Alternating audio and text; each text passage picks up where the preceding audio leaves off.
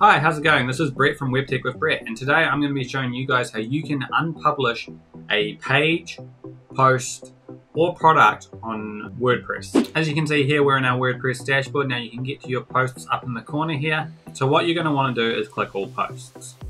Here we're going to see a post listed here.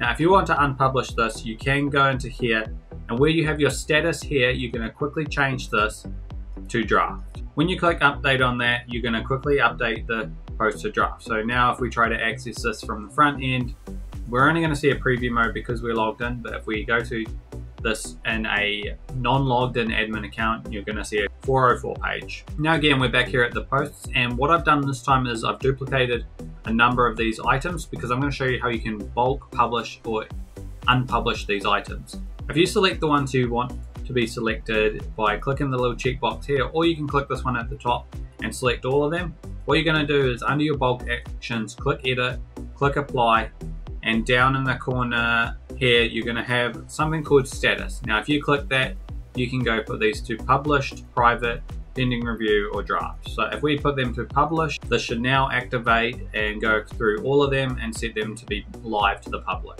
Now in terms of pages, these are done exactly the same way. You're just going to change where you go in the admin dashboard. So for pages, you're just going to head under here, pages from your left hand sidebar, and you're going to be able to unpublish them. You can use the quick edit thing here, change the status to draft or published, or you can go inside, run them from the sidebar, or use the bulk edit thing to publish and unpublish these items. Moving on, we're going to show you how you can do that with products. Now products are going to be slightly different because we have simple products and then we have variable products. Now overall, you can do the products in the exact same way that you did the pages and the posts, but when it comes to variations, it's going to be slightly different because you may have some variations that you don't want there anymore and others that you do. So under here, we are on our product page. Again, you can just use a quick edit, change the status to draft rather than published. If you want to unpublish the page, use the bulk edit thing. But now inside our variation product, this is where it's going to get a bit different. Now again, you can always publish or unpublish the whole thing by using the edit up here and change the status, but we're not going to do that because we only want to do it to specific variations.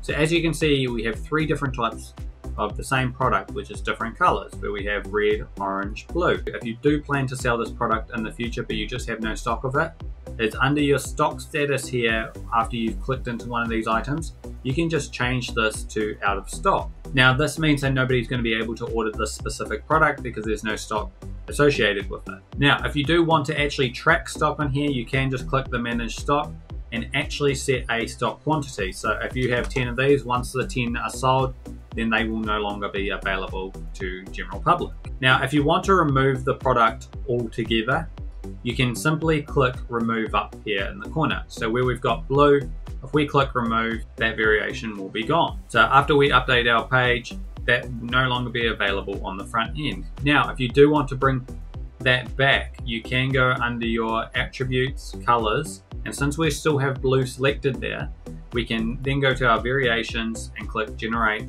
variations.